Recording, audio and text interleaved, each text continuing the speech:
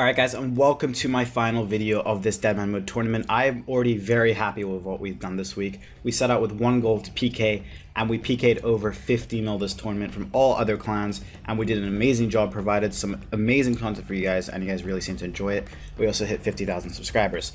But there was one small issue with that. Me killing everybody, me PKing all that money, has made me a target for every single clan because I've PK'd I PK'd a member from every clan easily for some pretty significant loot. So I'm now a target for everyone. They've also obviously seen my videos. They've seen that I had a DFS, a malediction ward, pretty much max gear, everything like that.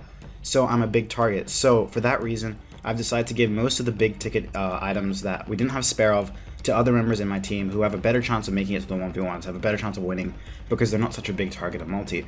I, however, still have some pretty decent gear. I still have arms, I still have the Vesta longsword, which is the main thing that we can use in the 1v1s if we make it there to try and get ourselves some loot. So this is the gear we're going with. We are completely maxed now, 99 everything, 70 prayer, no piety, unfortunately. It was capped until the very end. But this is the gear we're going with. We're going with the team. Let's see if we can make the 1v1s and get any further. I honestly don't think we'll make it, but if we do, we could try. Alright, so my final area was GDZ, and basically there were two big alliances who were going to be fighting here. There was one full of Fools, Weed Blazers, and GG, who had about 175 people, and then there was an alliance of Tata, EX, DL, and like Lit, who just joined for the final, who had around 200 people. So we're up a little bit, and Fools and Weed Blazers and their squad were already set up at the GDZ defending it, waiting for us to rush. So first we went up to Newgate and killed any white dot stragglers, and this is when I realized there were people who were hiding within our team capes trying to BS me because I started getting javelin spec'd and started to getting hit, so I knew that when the fight actually started I would be in trouble.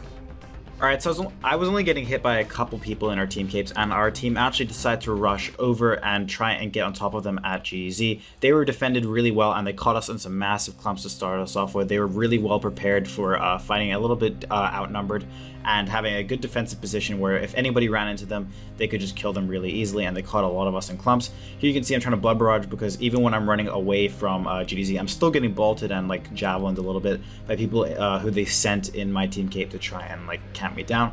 So I keep coming east and I try to figure out who's hitting me. Now at this point, the clan that was defending GDZ had a very good defensive position held up, and the callers for our team actually called for us to push on top of them. But as you can see, we just got caught in more clumps, and there are people all the way back far east who decided they didn't want to push. They wanted to play it safe and stay alive, which in turn screwed all of us because half of us died and half of us didn't.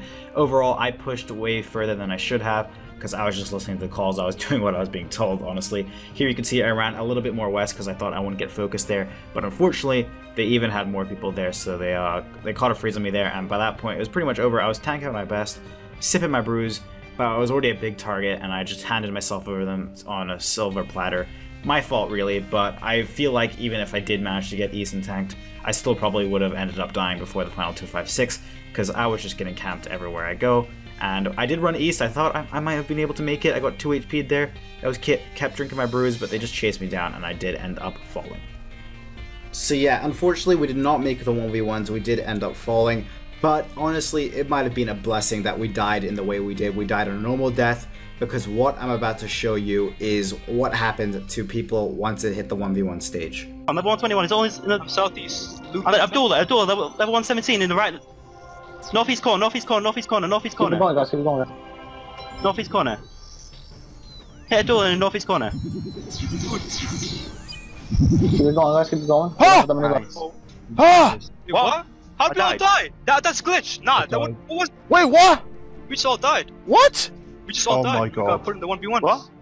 So another Deadman tournament, another glitch. All the people from Falador who got sent into the 1v1s got instantly killed, and all the people at GDZ got the game got paused. So even the people who didn't die, as soon as the game got resumed, the people that were left got instantly killed by the other clan. So half of the people who were meant to be in the 1v1s got killed, and people at GDZ who didn't really have a chance because the game got paused. So another glitch on Deadman Mode tournament. This is why I never play for the final hour, because even if I don't get sniped or camped by another team or by people who are out to get me, there's always a chance something's going to happen with the actual tournament and it's not going to let me go in the 1v1s. Who's to say that even if I didn't die in multi there, that I would have made it into the 1v1s and got instant killed, or the game would have paused, and when it resumed, the enemy team would have insta-killed me. That's why my goal every single tournament is to PK and provide you guys with the best content, because let's face it, there's always fuck-ups with the tournament, but PKing, it's constant, it's very nice to watch, and I hope you guys have enjoyed all my PKing videos this tournament. So yeah, that's it for me from this tournament, guys. I hope you guys have enjoyed all the videos I've pumped out for you guys. I'm sorry we didn't do better in the 1v1s, but as you can see, it was a fuck-up anyway. I'm honestly not even watching the stream anymore. I don't know what's going on. I don't know if they're carrying on with it, and I don't know who's winning. But I had fun PKing in the tournament. I hope you guys had fun watching it. If you did, hit that like button, subscribe if you are new, and stay tuned for some of my seasonal content. See you guys.